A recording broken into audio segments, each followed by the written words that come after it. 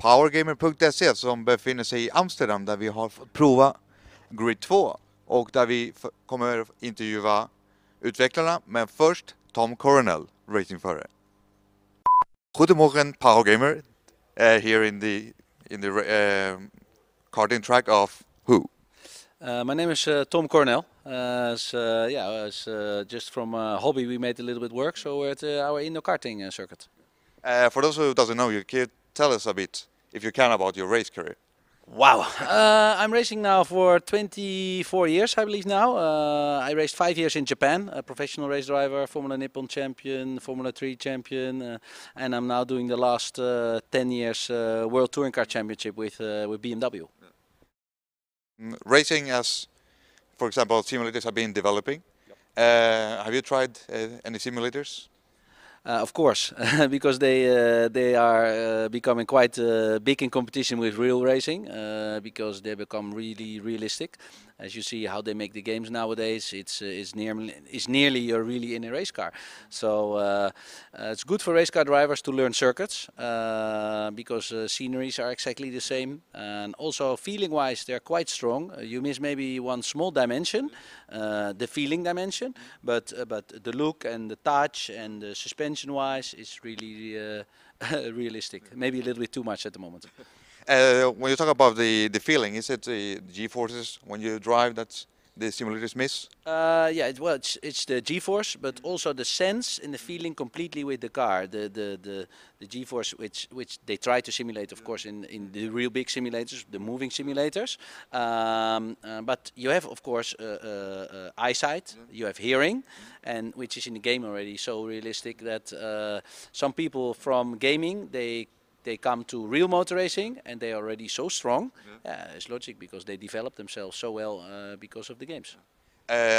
When you play racing games on consoles, you get the sense it's easy, you just sit there and driving. But for those who doesn't know anything about racing, you tell them what you're exposed to. Yes. But of course, if they are interested, they see television. They know what's all about. And when I play in my play seat, it's quite realistic. I'll also become addicted. Most of the time, when me and my girlfriend, which is also a race car driver, on Sunday nothing to do. You start to play the game, and then 4 hours later you think, wow, we already spent 4 hours, So it's an addiction. That's first.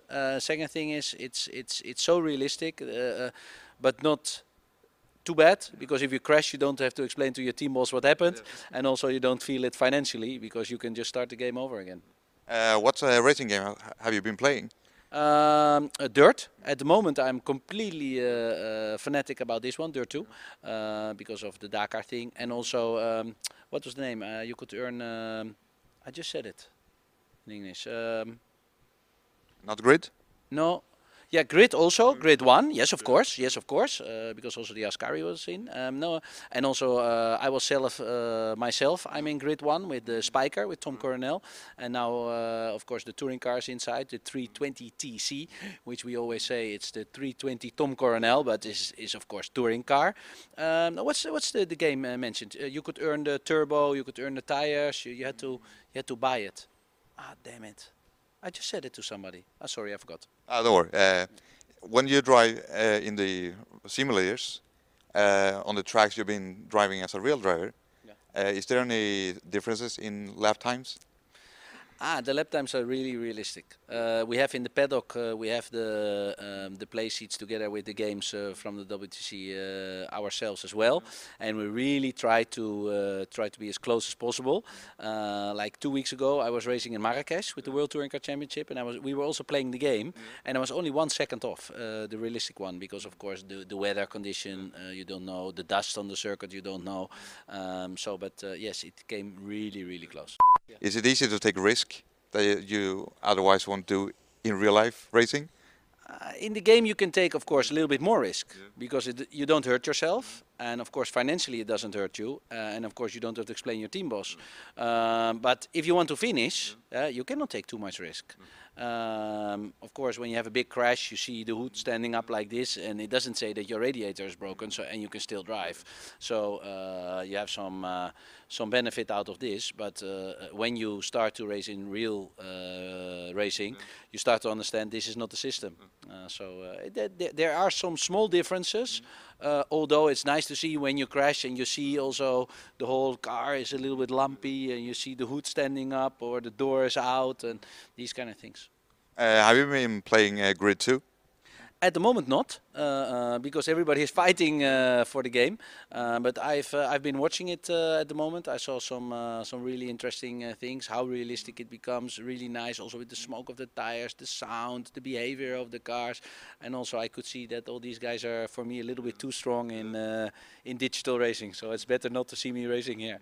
Want to be a race driver? What would you recommend them to do? For sure, race car drivers will drive Grid 2 because how real it's been built, and we always do these kind of things. So for us, it's a support.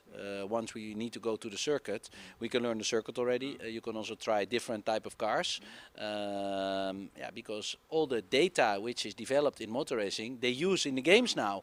So yeah, it's a big benefit for race car drivers to use the games, and especially of course the new ones, which is now Grid 2. Favorite track?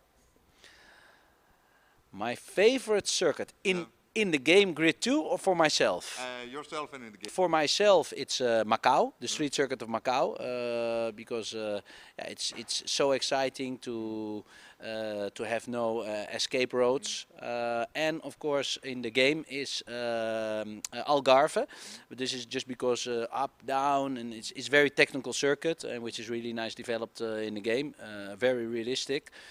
So no, this is what I like from the circuits personally. So your circuit, is it like a mix of Macau and Algarve? This one is called Spa-Francorchamps because of one of the big circuits. That's why we have the woods there, and of course we have a tunnel here, which is maybe a little bit like Monaco. But this is the first circuit we made in '95, and it's still my favorite. Also because of up, down, and dark, and high speed. You will see here it's flat out, this chicane, but for me it's flat because I know, and for you it's maybe flat, so it's very exciting, and this is what we need. The heart needs to beat. Your lap times here? You really want to know? Yes. I think once I've done 31, but then I was 5 kilos more light. I think now if you do a 32 high or 33 low, you're an expert. All right. And with this, thank you, Tom. But for sure, you will not make it. You're too heavy for that. I realized that. Ja, daar was PowerGamer met Tom Coronel. And if you just say something in Dutch. Ja, nou ik hoop dat jullie het spel allemaal kopen en veel succes met spelen, want het is echt vette toffe shit. Vilket alla förstår. Tack.